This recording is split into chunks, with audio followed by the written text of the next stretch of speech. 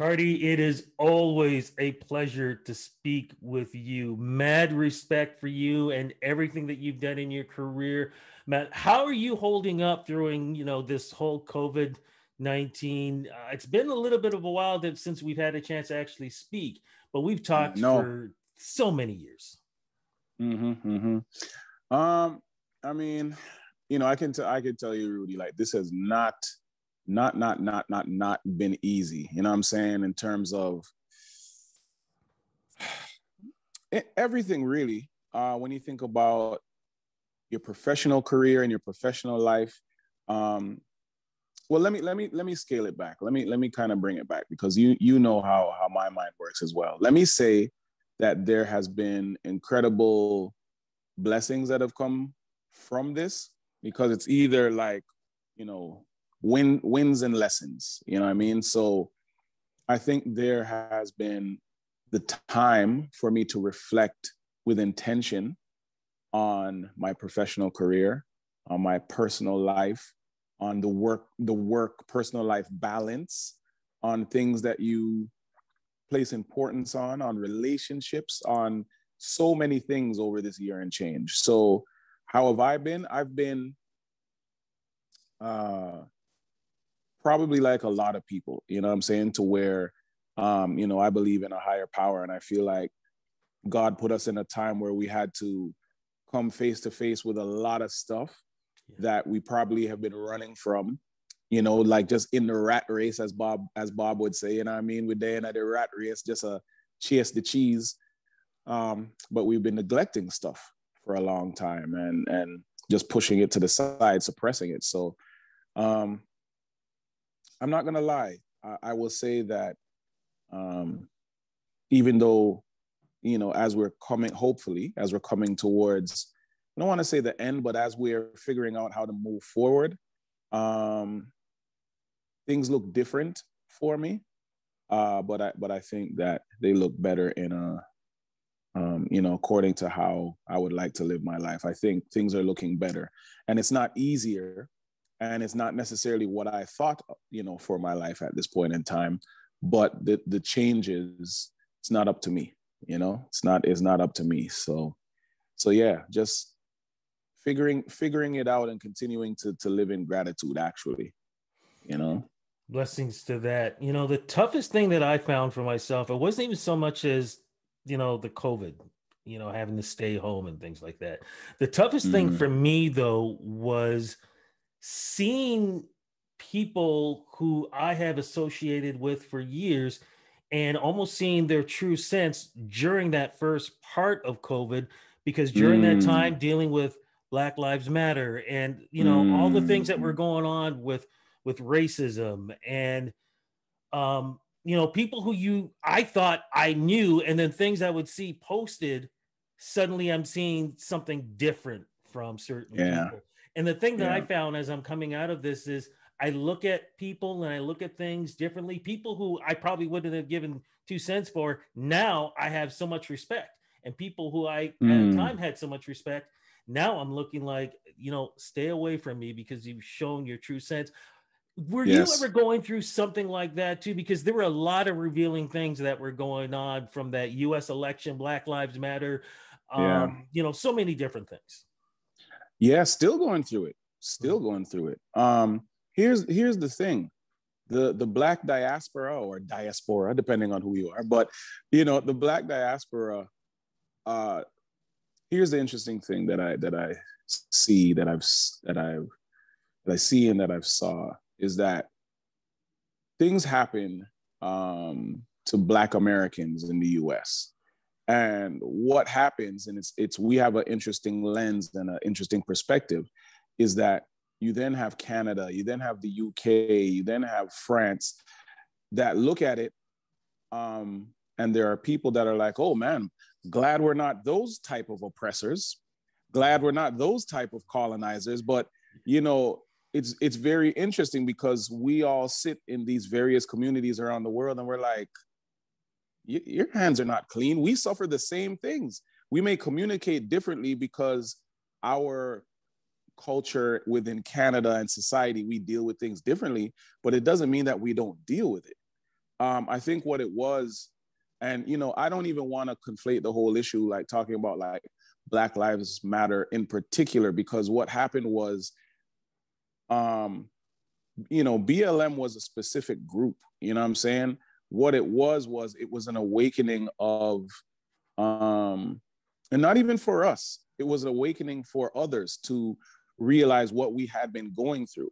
And, you know, I say this very carefully and cautiously, but only so that comparatively you can understand and maybe have empathy for what Black people are going through. I totally continue to be crushed as they continue to find these, not just the residential schools, but like the burial grounds that they have. And I think that's being polite. As we continue to discover what these people have done to the indigenous people of this land. But here's the interesting thing though about that.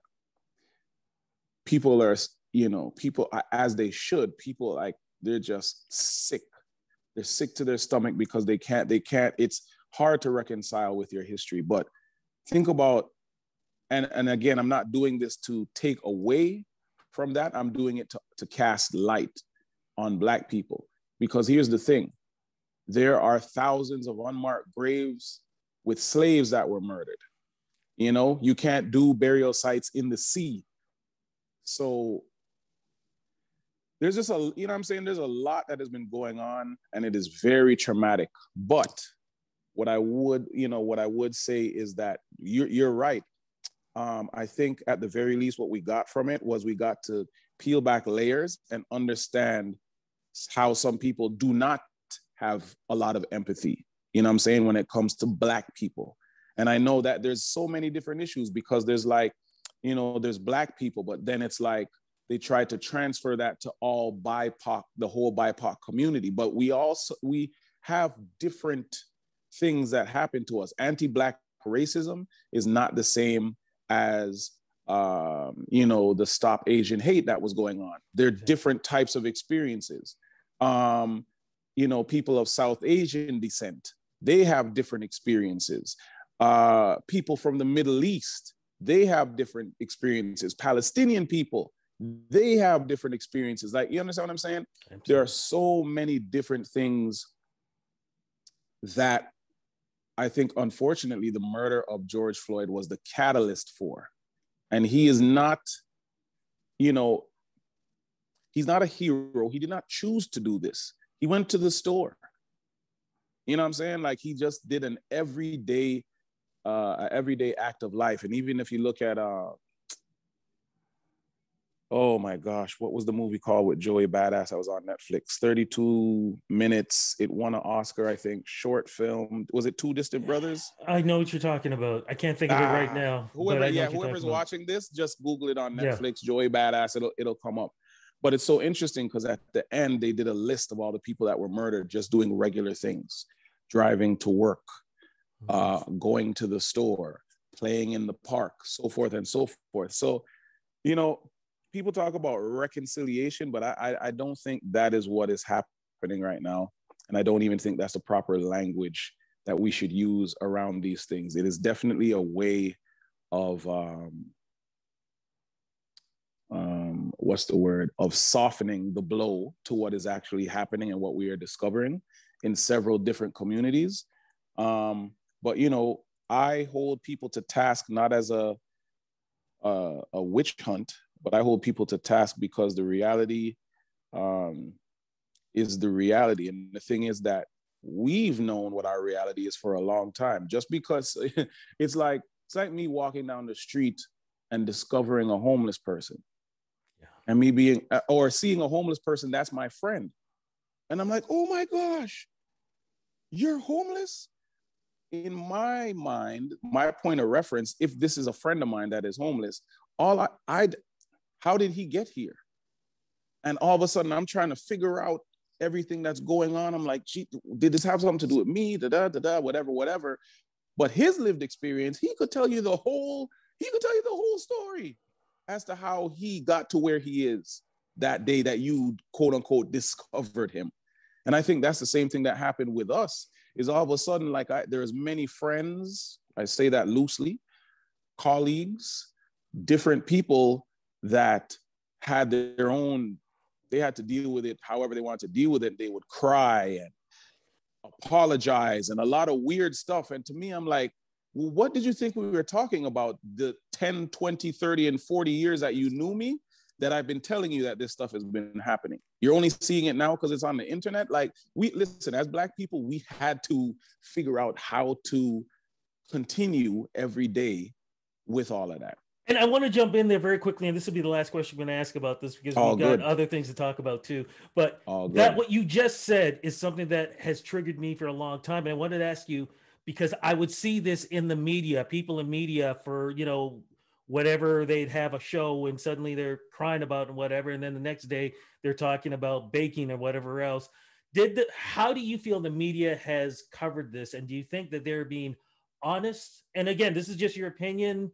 Were they being honest with their coverage, or was it, which what bothers me sometimes is as if this is the new, and I'm going to use the term fad, to be on, and then the next thing that comes up, they're going to jump on that. Because I even wrote on my Facebook too, if people are really going to be serious about this, be serious. Don't just, you know, start crying and express, oh, this is hurtful, whatever, and then completely forget about it because now you're not hearing much about it. Because this is something that I live with from the day I was born. It is so sad, and obviously excluding people like you within the media space. The media is the media, bro. It ain't nothing new. You know what I'm saying? Public Enemy. I was watching this James Baldwin clip just now where he was talking to this woman, and this is Lena Waithe uncovered it. It's something that one of the TV stations had buried, and it was an interview with James Baldwin, and he was like, I guess at the time he was 47. He's like, nothing has changed in the 40 odd years since I was a 7-year-old boy. And I feel the same way. I was in the 7th or 8th grade singing Don't Believe the Hype by Public Enemy because he was talking about the media and how they twist stories and what it is that they do and news cycles and all the rest of it. Chuck D told us, what is that? 30 odd years ago. The truth is that the media does what the media does. And unfortunately, we sit and we watch it happen to where it's clickbait, you know what I'm saying? It's titles and stories that are going to get you to go to their websites, you know what I'm saying? And, you know, seeing as the circulation of newspapers isn't happening anymore, well, they need to get readers to their sites. They need the traffic. So you know what it is. It's the thing of the month. It's the thing of the week. And then, you know, the media, they're on to the next thing, while the people that are actually suffering, the people living within those stories, continue to live with those stories. So it's interesting because as hardcore as they were a year ago this time, literally a year ago this time, it's not the same. Because I say oftentimes, and the funny thing is, I don't know, am I guilty because I don't say it to them? But I'm just like, hey, what happened to all these pledges that you made? It was so heart-wrenching, and you're going to do everything within your power to make, where's that same energy? You know what I'm saying? Like, is it up at the cottage? You know what I'm saying? Like, where you know, like with your friends, like where is that energy? You know what I'm saying? At the time, you're very quick. Yo, let's write this check. All right, cool. Was it just the one-time thing, like to, you know, absolve yourself of all whatever it is that you felt? Like, I don't know. And some people would say, oh my God, that's a terrible way to look at it. So, you know, cynical and pessimistic. No. Put the shoe on your foot. How would you feel? You know, because guess what? I still have to worry about how I raise my sons. I still have to teach my daughter about certain things, while you have the privilege of, you know, being able to just have your kids go to the park and that's all they're worried about. You know, when I go to the park, I have to, you know, monitor my kids for the same reasons as you, but also for different reasons. You know what I'm saying? Because unfortunately, as people of color, as Black people, there will be that day where somebody is going to call your kids the N-word, where they're going to suffer racism, discrimination. There is not, it doesn't matter if it's 9, 19, 29. Doesn't matter the age. They're going to have to come face to face with it. And all of a sudden their lives will change forever. And they'll be carrying this weight with them. This is a feeling that people that are outside of the Black community or outside of the BIPOC community will not understand. But it is our reality every single day. So anyways, we've we could go on about that for forever, but that's just kind of how I feel, man.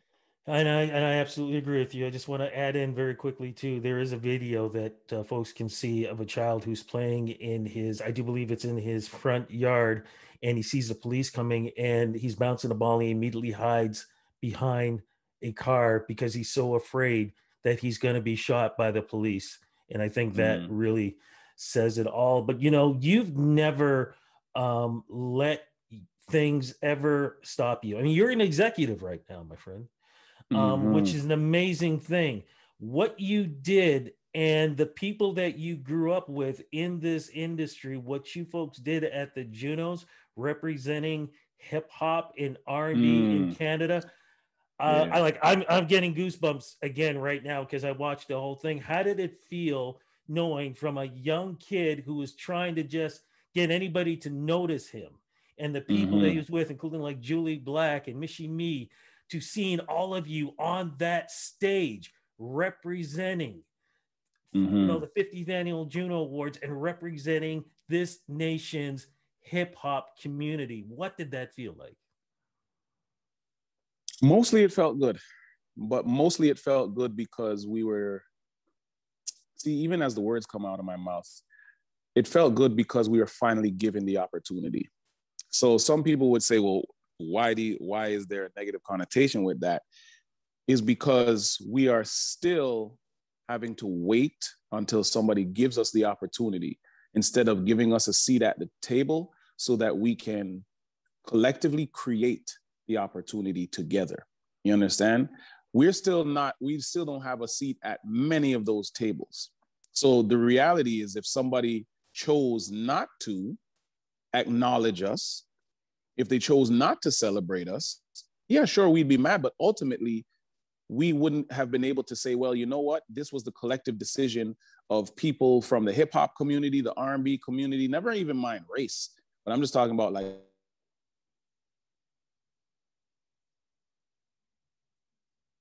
of music and so my Wi-Fi is suspect sometimes. There you go. Sorry about that. Okay, my Wi-Fi chipped out for a second. That's okay. But no, I mean, it was great because like I thought the piece was awesome. It was put together by Matthew Burnett, Jordan Evans, and Tanisha Scott, as well as Dalton Higgins, what I'm saying, with the alley-oop on that as well. So, the intention of it was awesome. The execution was dope. I think it was incredibly well received by everybody, but it is one of those ones. It's similar to celebrating Canada Day, where we're like, yo, we love where we live. And it's the same way that we love the music and the music. Sorry about that. Somebody had called, like the technology. But what I'm saying is that like, it's very interesting because it's like, we love the history of Canadian music and we love hip hop's place within that. So it was dope to be able to represent a small sliver of that, because that's the other thing is, it's like there's so many artists that you want to show respect to, there's so many people that you want to acknowledge, but you only have 6 minutes to do so. It was an incredible thing. I'm very thankful that we were able to pull it off and have it be successful, but again, we've got a lot of work to do still moving forward, you know what I mean, to make sure that wasn't just last year and then the next year we're back to the same old stuff. You speak the truth there. And you mentioned about Canada Day too. You're doing something very special for all of us here in a form of a concert or concert series. What exactly is happening? How is this working? Because the word free and music put together is something, people are going to love, especially right now during tough times. And we need to come together, and music, especially your music, brings people together. Well, listen, this is not about me. And the funny thing is, like, I toil with it because, you could be cliche and say, be the change that you want to see and all the rest of that stuff. But it's like, how I feel is, I'm like, yo, man, like the people have not been able to come together and enjoy music outside together. They haven't been able to have a communal experience that isn't virtual in well over a year, almost a year and a half. So I'm like, yo, first of all, what can we do to change that? You know what I'm saying? Like, let's put on an event. That's number one. But number two, most people, like, it's quite possible for me to just, charge tickets. Say, yo, tickets are $20, $30, you know what I'm saying? Like, whatever it is. And, have the people pay to get in. Nah, like, I wanted it to be kind of a give back, a gift, a welcome back. You know what I'm saying? I wanted us to celebrate together. So that's why it's called, that's part of the reason why the name is called Free the City. The funny thing was that I wanted to do this months ago before the last lockdown happened. So it took on a different connotation. You understand what I'm saying? After the last lockdown, you know what I'm saying? Like, Free the City was free up our minds, our spirits, our souls, our energy. But then it almost became literal in terms of, yo, let us out. You know what I'm saying? Like, free the city, let us get out of our, our homes have become jails. You know what I'm saying? Like, and listen, I understand, and I'm not going to downplay the purpose. I know what the supposed intent was. But what I'm saying is, it's like, personally, I feel like where we live in Ontario and parts of Canada, we may have got this last little bit wrong. And I say that from having visited other places and saw firsthand and been like to see how it works, you know what I mean, or how it could work. I've seen it firsthand.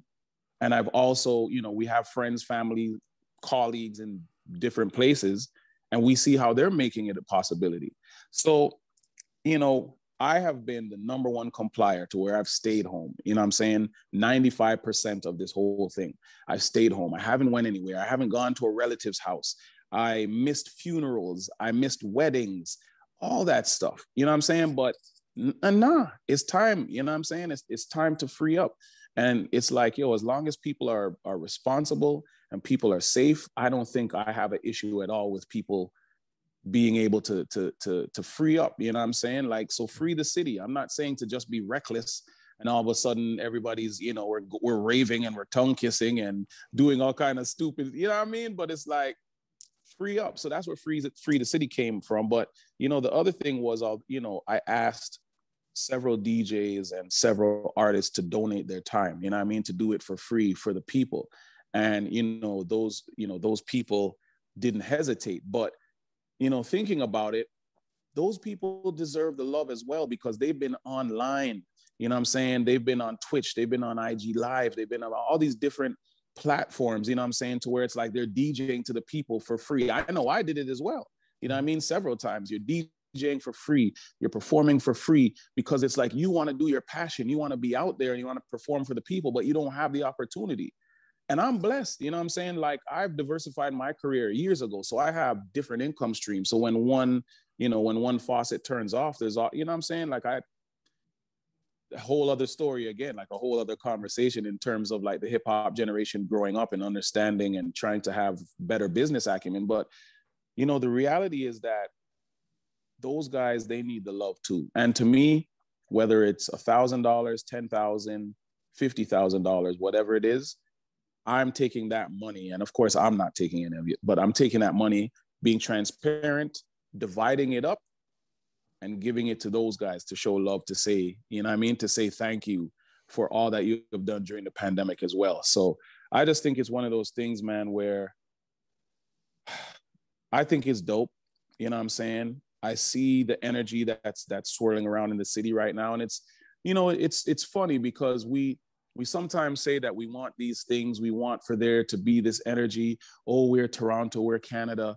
But, the interesting thing is that, when you see something like this, you also, again, just going back to your, you talk about media and so forth, media is not really interested a lot of the times in the real problems or the real solutions. You know what I mean? It's funny because I went and, just like how the Grammys, how there's some people that are, via satellite and whatever, some of my friends have participated in this, people from Sean Paul, Michael Che from SNL and others. And it's like, people want to talk about that instead of talking about the event and what it means and why we're doing it and where we are as a society. You know what I'm saying? There's so many different things. You know, we talk about the issues that are going on between the Toronto police and the homeless evictions happening in the parks right now. Yes. We talk about, going back to our Indigenous brothers and sisters with the, people discovering all these residential school, I don't even, for all intents and purposes, the unmarked grave sites, the anti-Black, there's all this stuff going on, but yet people are still more concerned with the sensationalized headlines and so forth. And it's like, that's the same reason why people are like, well, why didn't you go to this government organization and try and get funding, or go here or go there and do all this stuff? And you know what? I wanted to try and keep it organic, keep it pure, so that when people come there that night, they are not going to be hit over the head with messaging that has nothing to do with the vibe. You know what I'm saying? So that's why I got to say, shout out to, Gina, Master T, and the whole crew from RX Music, you know what I mean, who so graciously sponsored this, to Gary Slate, Derek Ross from Slate Music, you know what I'm saying, to Shane and those guys over at Sony Music Canada. Like, there are so many people that Cardi, you need it. This is what you want to do. I think it's an incredible cause, and we got your back. You know what I'm saying? And I think it's so dope, and it's dope to know that there are those people out there that share that same kind of passion. And we've all suffered. You know what I mean? We've all suffered. And the truth is, I'm not going to pretend like, my level of suffering is the same as somebody who lost their job and lost their home and you know what I mean, doesn't know where to go, or is still trying to figure it out. You know what I'm saying? So I realize my blessings, but I also realize my opportunities and the platforms. And that's why, you know what I mean, it's all about free the city, because that's what we need to do, free it up so that people can have those opportunities to earn a lot more than just money, but, to earn back their dignity, their respect, to earn back the ability to grieve, to celebrate, to do all these different things. So that's why I'm doing it, man. And hopefully, my dream and my prayer is that this is like, one of many. When is this going to be happening, and how do we get involved with this? Well, Wednesday, June 30th, down at CityView Drive-In. So you can go to cityviewdrivein.com. The unfortunate part is that it's a wrap. It's all sold out. I'm not surprised. But yeah, it literally, I put the tickets up Tuesday at 4:16 p.m. Obviously for the 416. I put the tickets up, and by 4:17 they were gone. So did you blink? Listen. Literally, I looked at my phone. I was like, this doesn't make any sense. We just put it up. But there literally are just a handful of tickets that I for sure just put in my pocket that we will be giving out up until Wednesday. There's not many, but there are a handful that we're going to give out. Each ticket represents a car, because this is a drive-in thing. So what happens is when you go and you're in your car, you're allowed to get out of your vehicle, but you have to stay within the, kind of the area of where you are parked. Yeah. So, and that's to keep it, to the safety precautions, the COVID safety measures and so forth. But each ticket represents one vehicle. So that means, Rudy, if you got a Suburban and you get that one ticket, you can bring your other 6 friends, you know what I'm saying? So the 7 of you can go down and enjoy that show. So, I will be giving out tickets through 1 or 2 radio stations, and then probably just follow me at Kardinal O for your chance to win a ticket or so. But yeah, it's we went to do the site visit yesterday, and it's going to be incredible, man. I'm super excited for this. It's going to be a legendary, beautiful night. When you say the word legendary, it goes back again to your career, because aren't we celebrating an anniversary with a certain album that was... Am I never heard of it? it? Yes, the 20th anniversary of Firestarter Volume 1, Quest for Fire. Absolutely, the 20th anniversary. It was in May. Was it May? April. Damn it, Rudy. I think it was in April. It was in April. Sorry, my bad. April 10th. April 10th, yes. Did you ever think, putting this together, that it would be so well received? And have such an everlasting, not just presence, but impact on future hip hop artists? I mean, as we say in hip hop, for everybody that was outside at that time, we different times, Rudy. So it's like RB when we were doing that, we just had hope. We just wanted for people to hear us. That was the biggest goal at the time, was the exposure, and just so that people could hear what we had to say. You know what I mean? See how we did things. So it's like, you know, coming out with a very boastful song like Bacardi Slang, and I say it's boastful because I said in the hook repeatedly throughout the song, and everybody knows it's the T-Dot. You know what I'm saying? And it's like, it was so amazing for me and my crew to go to, tour America, and for people to say, yo, what up? It's the guys from the T-Dot. Yo, who that? Cardinal? What up? You know what I'm saying? To go to Jamaica, to go to Europe, or, you know what I'm saying? Like, that was something that had not happened to that level. You know what I'm saying? And just seeing the effect that it had on future generations, and, you know, how people to this day are still, you know, affected by it. It was an incredible time. And I have the amazing blessing and privilege of still being very active within the global hip hop community right now. You know what I'm saying? Both on the executive side, behind the scenes, and very much in front of the scenes when it comes to, you know, the other beauty is that, yo, listen, we started to get booked again for these shows, you know what I mean? So we're starting to travel again, do these shows, do these DJ gigs, getting back to the to the philanthropy, so many different things, man. So, I hope and pray, and, in my crazy mind, like, did I think this would be sustainable? I mean, I was like, yeah, that's the dream. But when it actually, when the dream materialized and formalized, I was like, man, oh man, it's something awesome, bro. But I think,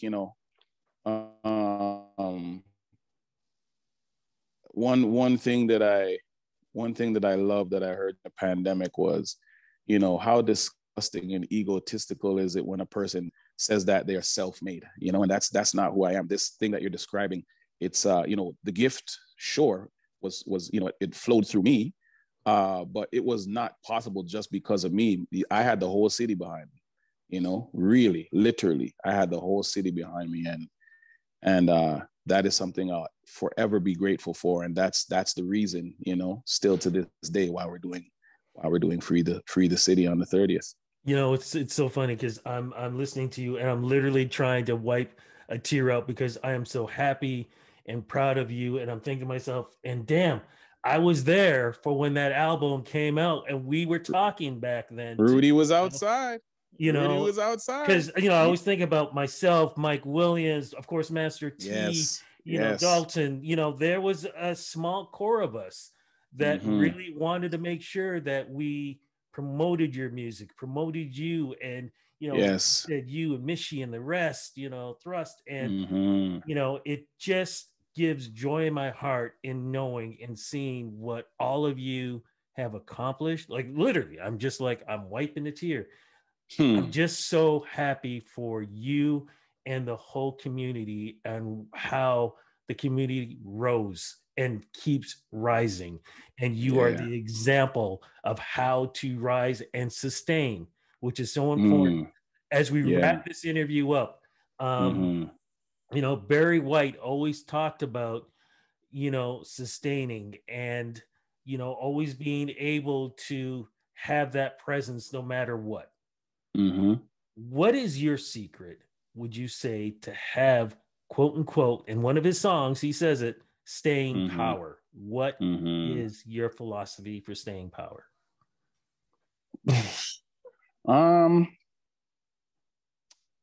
I just have a philosophy for life, is just do unto others as you would have them do unto you. You know what I'm saying? Like, that's the core of everything, the foundation of everything. When a man like Dalton said, hey, listen, can you do this thing for Rudy? Before he even finished the sentence, I'm like, yo, I'll always do something for Rudy, anything that he wants, because he has always promoted me, shared his platforms, and made time, you know what I'm saying, to educate the people, to expose me, to show, to show everybody what I've been doing forever. So I think that, the same way that how I deal with you, Rudy, and how I look at you and how you've been so awesome at doing everything that you've been doing over many, many years,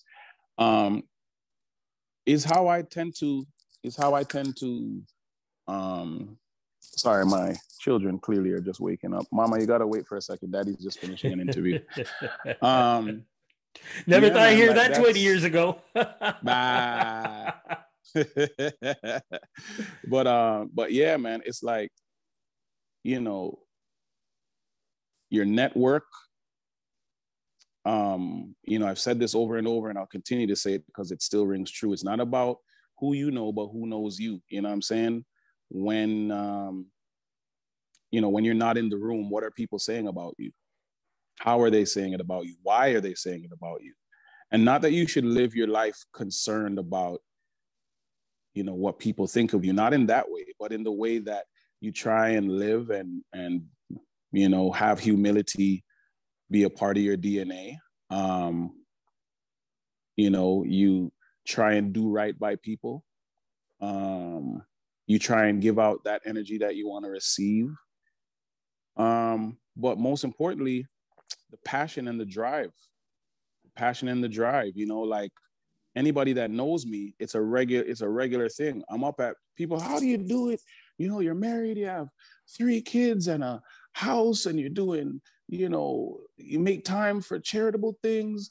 You're doing music, you're DJ. It's because that is what I love. And every day is a day of gratitude that I'm thankful that I can do what I love. I don't want to work beside you at that job. You know what I'm saying? Like that's the thing. Listen, and I'm not putting down those people that are doing that to pay their bills. But what I'm saying is that's not for me. I don't want that to be what my life is about. And I encourage anybody that is in any job, and if you are not happy and it's not fulfilling, and you find your life going by without you feeling truly fulfilled, do what you can to change that, whether it's going to school, whether it's watching YouTube tutorials, whatever it is, you know what I'm saying? And that's just how I live. So if I got to work 10 times harder than somebody else so that music can still be the core and the nucleus of everything I'm doing in life, so be it. Because I would rather work 10 times harder doing what I love than doing less work and hating every second of it. That's sustainability to me. Amen to that. Cardi, thank you so much for making time for me. Thank you for all the interviews we've done in the past. Every time. Love you. Love you too, bro. Mad respect. And congratulations on your anniversary, this concert that you're doing, and future concerts, and just everything that you do, because you truly represent the people. Doesn't matter black or white. It is the people. Thank you so much for the interview. Every time, my friend. Every time. Rudy, this was dope. Dope way to start my day. You know what I'm saying? So, hopefully it doesn't go downhill from here, but it was a dope way to start my day, my friend. Thank you. All right, man. Have a good one.